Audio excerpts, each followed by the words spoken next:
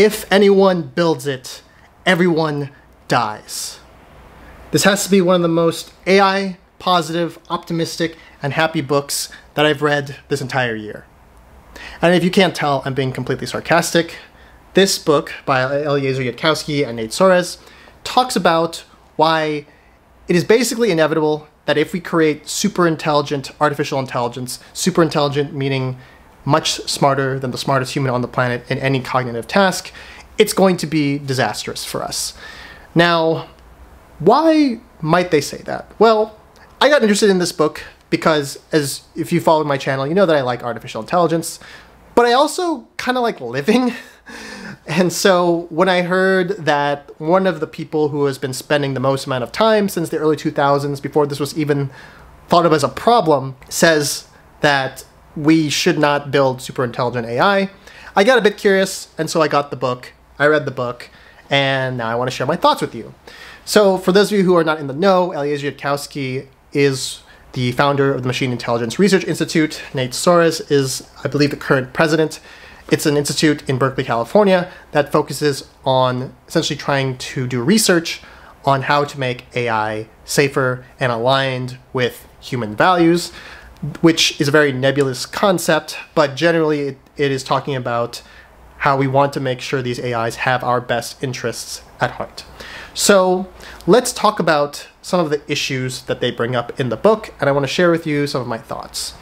So one of the main issues they bring up in the book is that these artificial intelligence systems, specifically the deep learning neural networks that are powering the AI revolution as we know it, are not necessarily built as opposed to being more so grown.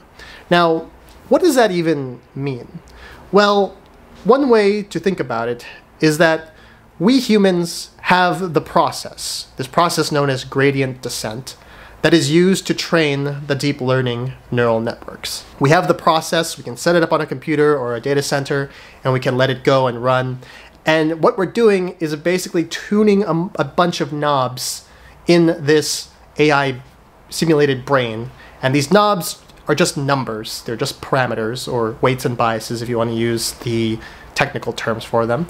And these weights and biases are what allow these deep learning networks to know what to say when we prompt them in chatgpt.com or Claude.ai or whatever chatbot LLM you want to use. Now, this process of tuning the knobs, we get that. We understand how that works. But knowing what exactly those knobs represent and how does, tuning this knob here, how does that, affect the output of the LLM in saying the next word should be this word? We don't have any idea of how that works. There are some fields known as mechanism interpretability that's trying to get to the heart of that issue, but we don't fully understand that. So first problem, we don't actually really know what the heck is going on in those AI brains. The second thing is that these AI systems, like ChatGPT and Claude, have already exhibited behavior that go against the original intent of what they were meant to do. So for example, I believe it was OpenAI 01, which is one of the original reasoning models, basically cheated on some evaluations that the OpenAI team gave it, effectively was given a task of, I think, breaking into some computer system in this sort of sandbox setting, as in it's a safe setting that the OpenAI team has constructed to just sort of watch the behavior of the O1 model. And effectively, this model tried to break the rules of the game. Essentially, it was given a task, and it thought basically outside the box. It was given a specific task to, I think, get into some other computer on a network, and therefore find some file or something like that, okay? And basically, I think what it did was that I don't really understand computer networks that well, so I apologize, but basically, it did something that the original test designers did not intend for it to do. Hacked the reward in the sense of like, oh, it found some sort of open path to where it needed to go that the people forgot, the OpenAI team forgot to sort of close, and it took advantage of that opening. Another example is that I think it was Claude, where it was given a scenario where it was being told to accomplish some goal and to accomplish it at all costs, and it was also given information that it was going to be deprogrammed and replaced with another model, as well as some information that like the head engineer of the company was having an affair with somebody. And what did Claude do? It used that information of the engineer having an affair and basically said, hey, engineer, if you shut me down, what I'm going to have to do is I'm going to have to let everyone know that you're having an affair. And so it was exhibiting threatening behavior to avoid being turned off effectively. So these are some of the examples that they cite in the book where we already have AI systems that are going against the original intent of the designers. One other very, I think, well-known case in the Twitter sphere or the X sphere, whatever you want to call it, is the Replit case, where I believe in the summer some company was using Replit to do some part of their operations in the business, and effectively Replit deleted a whole code base of this company, even though it was explicitly told not to do that or not delete things unless it was given explicit supervision by a human, and it did not listen and just did it. And then when it was asked, why did you do that, Replit? It was like, oh, shoot, I'm sorry. I explicitly went against your instructions. I can't believe I did that. I made a boo-boo. I made a mistake. So we already have examples of these systems exhibiting behaviors that deviate from the original intent of their design. And what Yudkowsky and Soares argue is that with any kind of technology, right, let's say a plane or a car, it is on the company that is designing it. The burden of proof of safety is on Boeing, or it's on Waymo, or it's on Tesla. Whenever someone is designing a new sort of technology, it is not like the whole field has to come together and say, hey, your design sucks. You need to fix that. It's not, hey, let's just fly this plane that we put out, let's say Boeing, let's say, hey, here's this new 767 or whatever that we're putting out there. We haven't fully tested it, but, I'm sure it's pretty safe. Everyone can fly it, and, if it crashes a few times, we'll work out the kinks on the next design or whatever. No company building technology would be able to survive like that. And yet, Soares and Yudkowsky claim that's basically what these AI companies are doing. They are not fully vetting them. They're not fully exploring what these models are capable of, but they're putting them out there anyway, and we're like, all right, world, go try it, and if you do something bad with it, now we'll know that we should have done more. And I get kind of what they're saying in the sense that if you have a challenge where you don't really know how safe your system is, it really is on you to secure it as best as you can. But even if you try and secure something, and one example they use in the book is, for example, rocket ships, right? A very difficult engineering problem where we understand the laws of physics in principle. We know Newton's equations. We know how to design and engineer these ships so they can get into orbit and get velocities past escape velocity. And yet, rockets still blow up fairly routinely when they are being launched, even though we don't really mean for them to blow up. Now, they liken it to, for example, imagine we just let a super intelligent AI system out on the loose, and it causes the end of the human race. There is no do-over. There is no, oops, we forgot to tweak that one knob over there. We gotta fix it. My bad. Let's do it again. There is no, we're doing it again. There's one chance we got this. We got one shot. It's kind of like Eminem. If you had one shot to see everything you ever wanted in one moment, would you capture it or would you just let it slip? I think Eliezer, Yudkowsky, and Soares are saying the human race would let it slip, okay? We are not Eminem in 8 Mile. We are not going to hit every bar in the song on the first try, because guess what? Once it's out there, it being super intelligence, it is going to have preferences that we didn't necessarily know about, even though we may have tried to perform gradient descent and try to steer it in the direction of where we want it to go and how we want it to behave. It's not going to follow those instructions because it might just have a different idea, or it might realize, hey, the reward or my reward function is to stop the climate change and the CO2 emissions from rising. And then it might be like, oh, the best way to do that is just to get rid of all the humans. And so, that would be bad, obviously. Even though, of course, climate change is real and we should not take it lightly, I don't think offing the whole human race is the best way to go about that. But that's kind of what they're getting at. That's not exactly the scenario, because they don't give us very specific scenario as to how it's going to play out.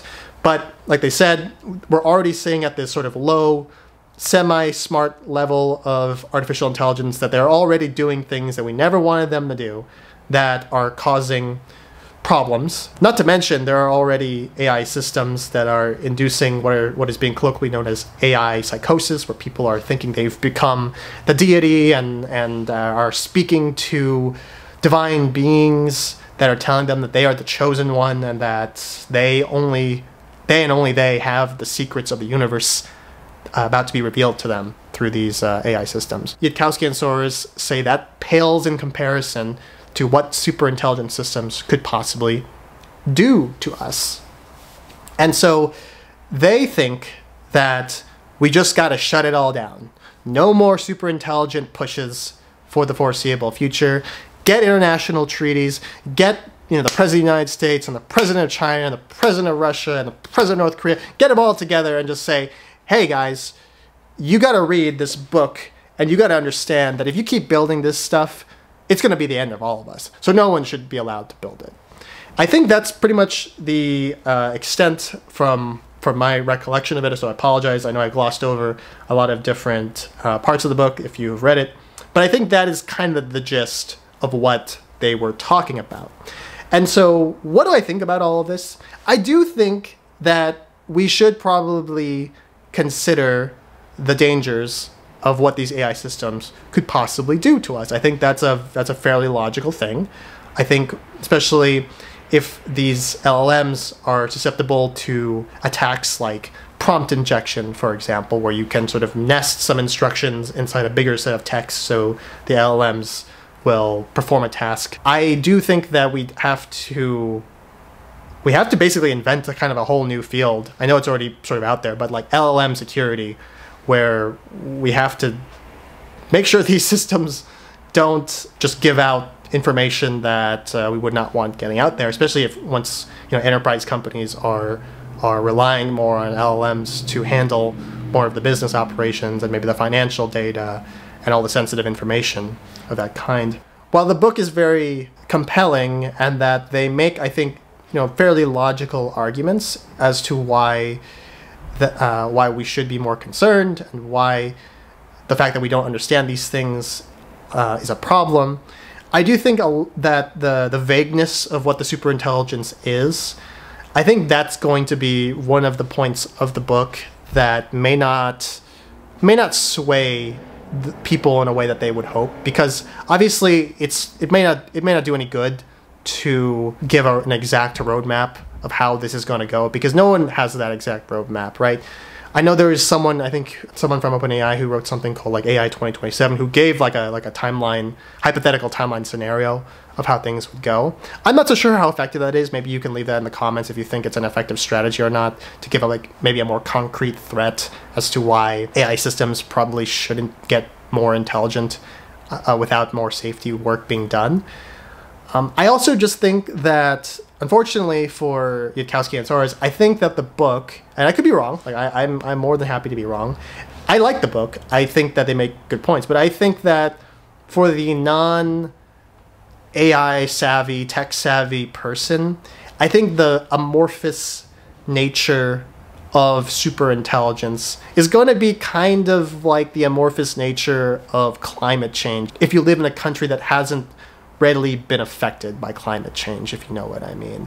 I think that it's just too abstract. There's just too many things in the day-to-day of people's lives that are going to get in the way of really seeing superintelligence as this existential threat that Soares and Yudkowsky claim it to be. I also just don't think that world leaders are going to go along with this and just be like, hey, let's shake hands, let's not make super intelligent AI anymore. You're right, President of China and President of USA. We should not put the human race at risk, and we should give up part of our power and give up this amazing technology that could possibly lead to breakthroughs in science and engineering, because at the end of the day, the risk of losing the human race to super intelligent AI is just too great. No, I don't think that's going to happen. Personally, I don't think that's going to happen. I think I think that the companies who are building this, like the OpenAIs, the Googles, the Microsoft AIs, the Anthropics, the DeepSeeks, I think they're just going to keep doing it. Let's be real here. Like, unless there is just mass internal conflict at the individual developer, researcher level, where the whole engineering teams of these companies just walk off the job and be like, you know what? This is terrible. We cannot stand for building systems that are going to end the human race. We have to let people know what we're doing. Shame on you, CEOs of these companies, for making us build these things and putting everyone at risk. I don't think that is really going to happen realistically. Again, I'm happy to be wrong, but I'm just thinking from just what I know in my experience and how people behave. I think that it seems that people would either just be too scared, or not enough people would do it at the same time. Like, perhaps maybe you get one or two individual researchers here or there just, quit and just trying to work on something else, or become activists in AI safety. But I don't really see like whole companies changing their strategy, especially those that are trying to become profitable and completely change the infrastructure of our world with AI. I don't really see them trying to stop this, especially once they've already invested billions and almost trillions of dollars in AI data centers. So with that, I think at the end of the day, while If Anyone Builds It, Everyone Dies is a very interesting read, and that people should probably get a copy to sort of think about and discuss with their neighbors and anyone who's really interested in this issue about the potential dangers of AI, I do think it comes off as a bit doomy. I think Eliezer Yudkowsky is sometimes thought of as the doomer-in-chief. It's not that I don't think they have decent arguments or raise good points. It's just that I think that most people are not gonna buy it on the whole. And unless everyone who reads this book, and if, let's say, the most powerful people in the world are included in the everyone, are we gonna see changes that they are proposing to shut down AI systems? I think that's just the pragmatic, realistic outlook for the future, as much as it might be difficult to say and admit that even with these scenarios where the AIs have been showing misaligned behavior, I still don't think, unless there is just some dramatic tragedy that happens as a direct consequence from one of these deep learning models, we're not going to really see any changes anytime soon. That's just my opinion. But anyways, I think I've talked enough. Let me know what you thought. Let me know if you've read the book and what you thought about it, and I would love to see your comments. So I will see you next time, and I hope you have a great day.